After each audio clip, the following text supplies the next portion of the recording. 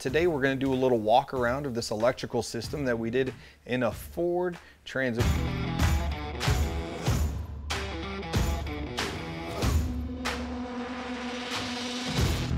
This is an electrical system that we did for a very large corporate customer. This is going to be a demo rig for them that will then get built out at a later date.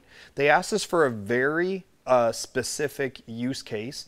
They wanted to be the simplest electrical system that we could put inside of a rig, and the electrical system needed to be able to be put in and removed. They were going to assemble it on a bench. It takes a lot less time to assemble an electrical system on a bench than it does inside the rig. So these can be mass produced on a bench in a workstation and then assembled and put inside the vehicle. If there's any issues with it in the future, it can actually, the entire thing has quick disconnects all the way around. It can easily be disconnected in 5 minutes, pulled out, worked on. While it's being worked on, another electrical system can sit right inside. It took us about a month to design this, from the electrical engineer to the graphic designer to actually installing it on what is a demo template here. Nomadic Cooling has every single one of these components in 3D for ease of use in the future. So we can give it to the graphic designer in the wood shop so they can cut it out so it can be easily mounted.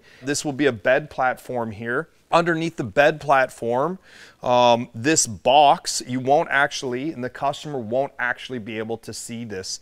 It will have a protective cover on the front with air to be able to move in and out. These are non-lithium batteries, so they're actually getting charged off the alternator. There's actually a solenoid underneath the driver's seat that when you turn on the ignition, it opens the solenoid to charge these batteries. This vehicle can also charge at 30 amps offshore power right into the inverter. It has a 30 amp Victron MPPT. It also has a battery protect 220.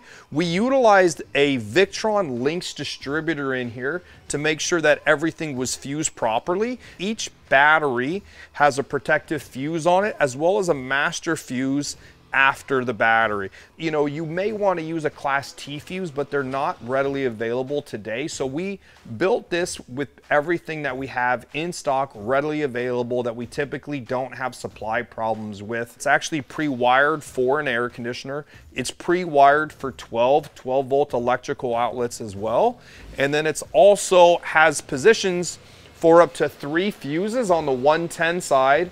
So this, we've already run 4 locations, 3 up top and actually 1 below, where you can have 110 power throughout this vehicle. Normally, as you know, over here at Nomadic Cooling, we don't do electrical integrations in-house anymore.